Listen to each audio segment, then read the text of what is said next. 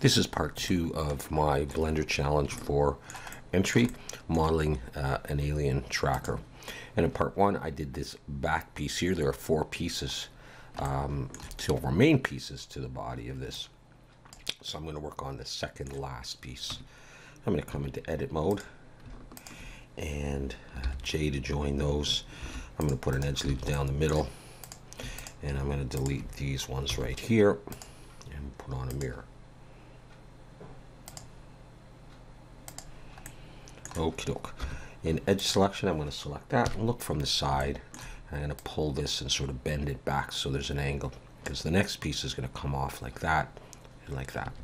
So I'm going to take that, E to extrude, pull it back a little ways. It's about 1/3 of this length, scale Y 0, like that. Now I'm going to bring an edge loop in to the front here, and I'm going to select these, E to extrude, and I'm going to come out and create these sort of little wing-like sections that come off on both sides. Now I'm going to bring an edge loop towards the back,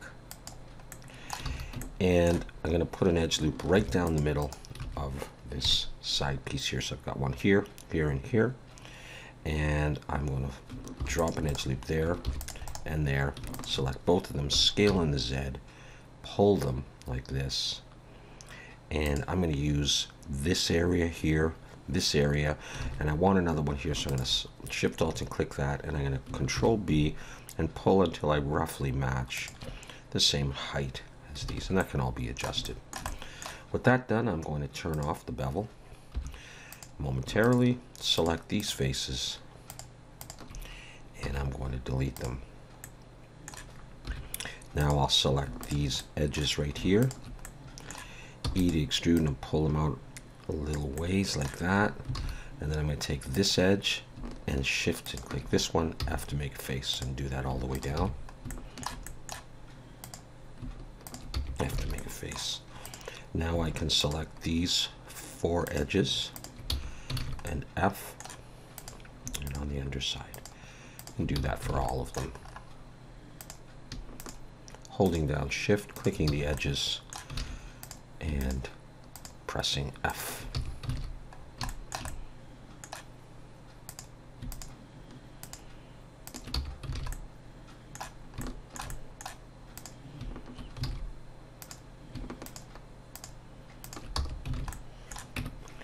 Turn the bevel back on, have a look, make sure I didn't mess anything up, and we'll just look from the side and see if these are roughly the same, and I think they look pretty close.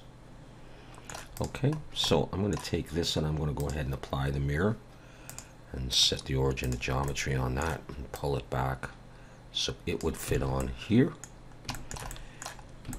And now I'm going to take one of these bolts here, Shift D, bolt, screw, whatever that thing is, rotate Z 90.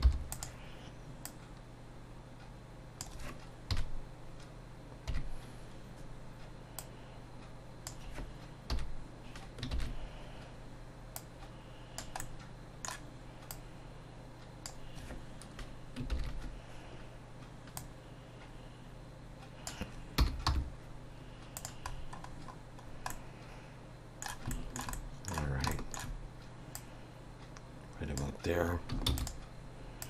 Copy that, rotate in the Y a bit.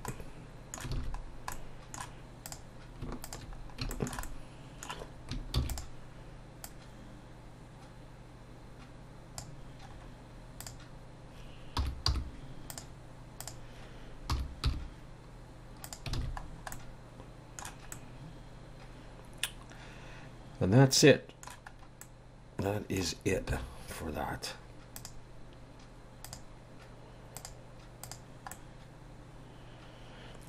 That's the second piece of the tracker, and we'll leave it at that and we'll move on.